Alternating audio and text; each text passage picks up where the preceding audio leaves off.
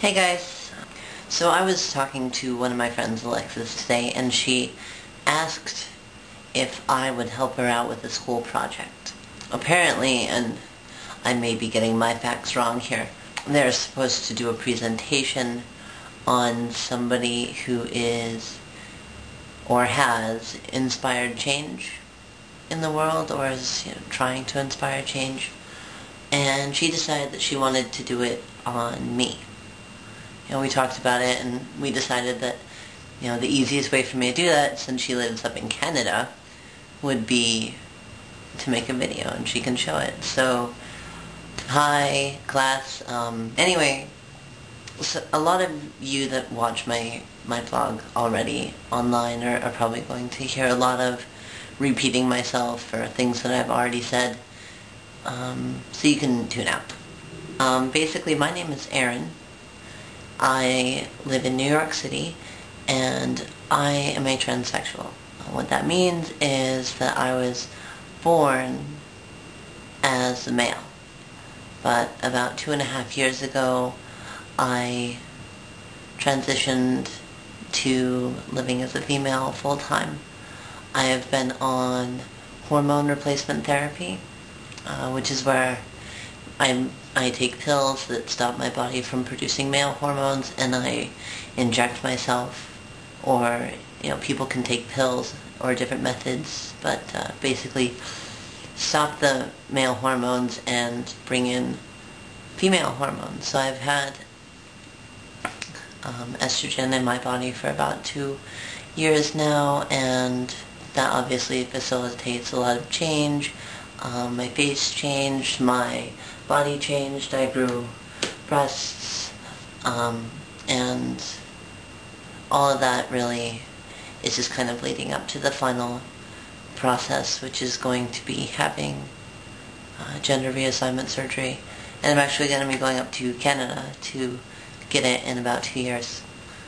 So I guess I was chosen for this project, what with trying to inspire change in the world, because of my YouTube vlog. And as I mentioned earlier in the video to the people who watch my videos online, a lot of this is repeating myself since I've been doing my blogs for probably close to 6 months now. It kind of started out, I was bored at work, I came across YouTube, and I thought, wow, that's kind of something I'd like to be a part of. So on my breaks I started making videos, and at first they were really short, they're 1 to 2 minutes, and it wasn't really talking about myself, and it wasn't really being that open. But as I started going along, I started getting a lot of support from various people online, people like Alexis, that people would come to me and say, Erin, you're such an inspiration to me, you inspired me here, you inspired me there, and I'm like, whoa, I just started this because, I was bored, like I never meant to impact anybody. But what's happened is that a lot of transgender people have actually started to do blogs now on YouTube, and I know several who started because of me, and other people who started because of those people, and it's kind of been this snowball that now there's tons of people out there making videos and talking about what it's like to be transgender, or what it's like to be a transsexual. They're very similar terminology, and if you ever want to figure out the difference, you can always look at my blog, which is, that's the link right there. Not to plug my blog in the middle of an educational video, I suppose, but so it was kind of by accident that I started to inspire people, or be a driving force for people, or an example. And what it is, what's the first thing that you think of when you hear the word transsexual?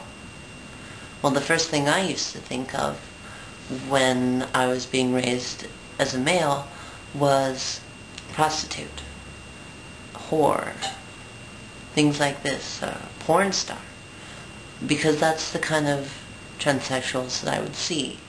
Those are the kind of people that are visible.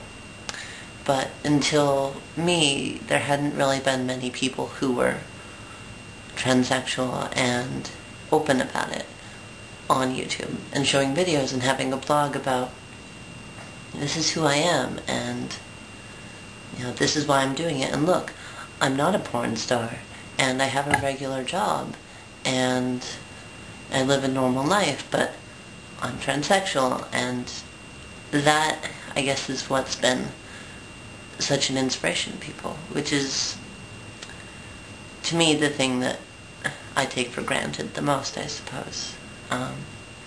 Because that's just me being me. I guess I can't run away from the fact that people do look up to me. I try. I'm very modest, and I've had 121,000 views now of my videos, and I've also have 560 people who subscribe to my blog. So every time I post a video, 560 people see that. But usually within a week, that video has been seen over 1,000 times. And it's really started to impact my life in a way where all of a sudden when I'm making vlogs or when I'm making these videos to put out there, I'm thinking, what can I say? What kind of topic could I possibly talk about that might have an effect on somebody? If I could do this as my full-time job, this would be my dream job. Not just the blogging and things like that, but actually being an advocate out there for transsexual awareness and trans issues, and maybe running like a trans youth group or things like that. Like, I would love doing something like that, and this really is as close as I've ever been able to get so far. So I hope that helps you guys understand who I am and what I do and why I do it and why that inspires people. Because when it comes down to it, anybody has the capability to inspire people. It's just the people who actually get out there and do it and are true to themselves that are the ones that people start to look up to. And it's never something that somebody goes out there looking for. Gandhi didn't go out seeking attention. He was doing, activism through peace. So I hope that kind of helps you guys. And hi, Alexis. I hope that works. So I'll let you guys go and get back to class, and I hope you took lots of notes and stuff, because I'm cool, and you should have. Anyway, I'll see you guys later. Bye.